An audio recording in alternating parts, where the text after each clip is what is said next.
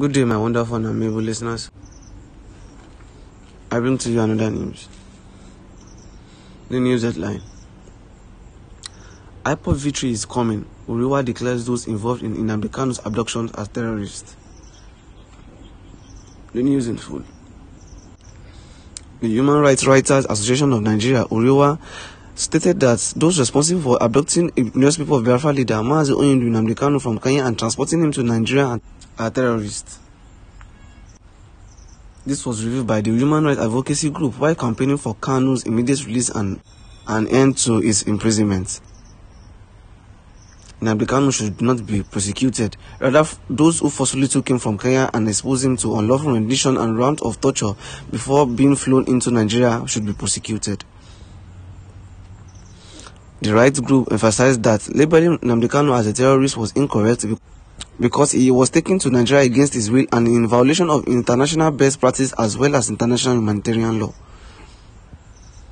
According to a human rights organization, the indigenous people of Biafra was compelled to flee Nigeria after attempts on his life were made while he was on bail from a court of law. The use of armed security forces against Nnamdi in Umuahia, which resulted in the death of many indigenous people of Biafra members, according to the human rights groups, was a major reason why the indigenous people of Biafra fled for his life. According to Huriwa, Nnamdi's kidnappers were the real terrorists who should be prosecuted for attempting to kill a man who had been granted release by the competent court, Huriwa said. The Human Rights Writers Association of Nigeria, Huriwa, stated that those responsible for abducting Indigenous people of Biafra leader Mazi Nnamdi from Kenya and transporting him to Nigeria are terrorists. This was revealed by the human rights advocacy group while campaigning for Kanu'S immediate release and an end to his imprisonment. Nnamdi should not be prosecuted. Rather, those who forcibly took him from Kenya and exposed him to unlawful rendition and round of torture before being flown into Nigeria should be prosecuted. The rights group emphasized that labeling Nnamdi as a terrorist was incorrect because he was taken to Nigeria against his will and in violation of international best practice as well as international humanitarian law. According to a human rights organization, the indigenous people of Biafra was compelled to flee Nigeria after attempts on his life were made while he was on bail from a court of law.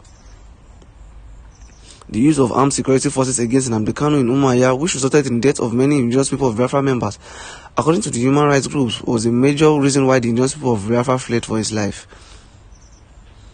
According to Huriwa, Nnamdi's kidnappers were the real terrorists who should be prosecuted for attempting to kill a man who had been granted release by the competent court, Huriwa said.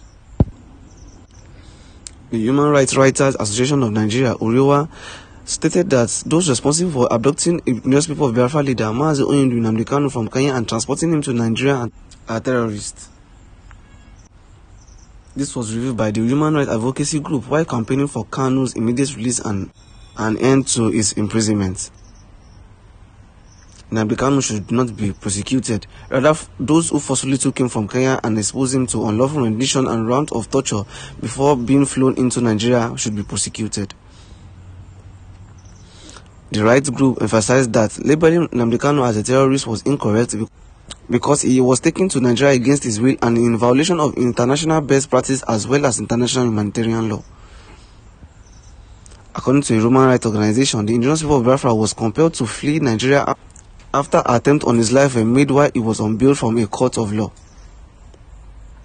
The use of armed security forces against Nnamdi in Umuahia, which resulted in the death of many indigenous people of Biafra members, according to the human rights groups, was a major reason why the indigenous people of Biafra fled for his life.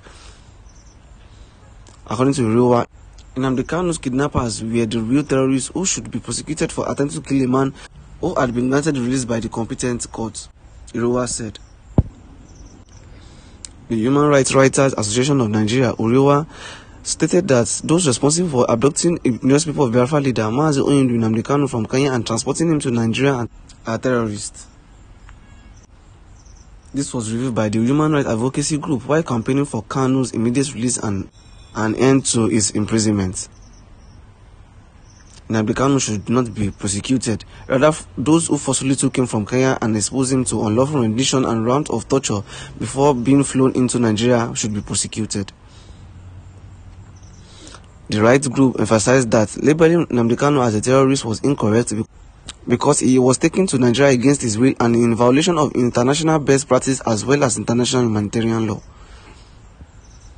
According to a human rights organization, the indigenous people of Biafra was compelled to flee Nigeria after attempts on his life were made while he was on bail from a court of law. The use of armed security forces against Nnamdi in Umuahia, which resulted in the death of many indigenous people of Biafra members, according to the human rights groups, was a major reason why the indigenous people of Biafra fled for his life. According to Huriwa, Nnamdi's kidnappers were the real terrorists who should be prosecuted for attempting to kill a man who had been granted release by the competent court, Huriwa said.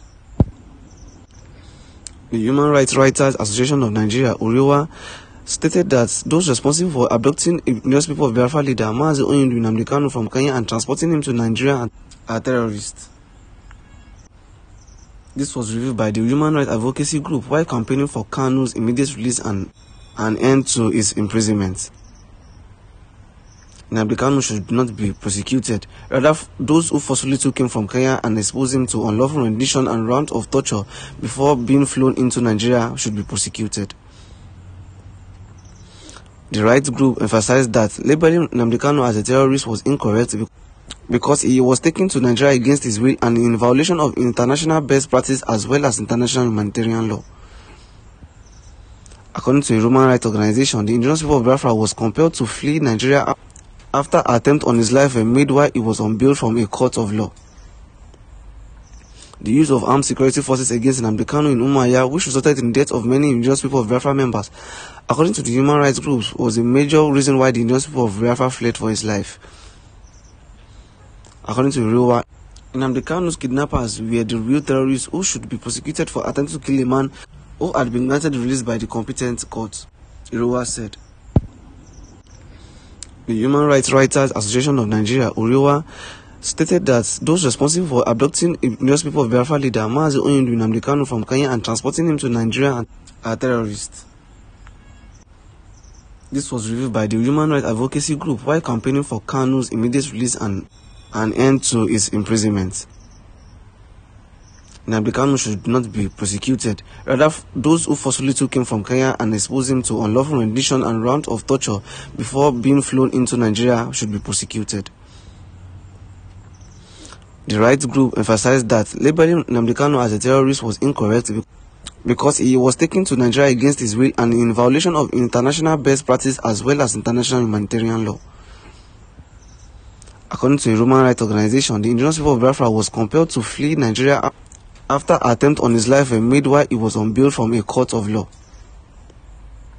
The use of armed security forces against Nnamdi in Umuahia, which resulted in the death of many indigenous people of Biafra members, according to the human rights groups, was a major reason why the indigenous people of Biafra fled for his life. According to Huriwa, Nnamdi's kidnappers were the real terrorists who should be prosecuted for attempting to kill a man who had been granted release by the competent court, Huriwa said.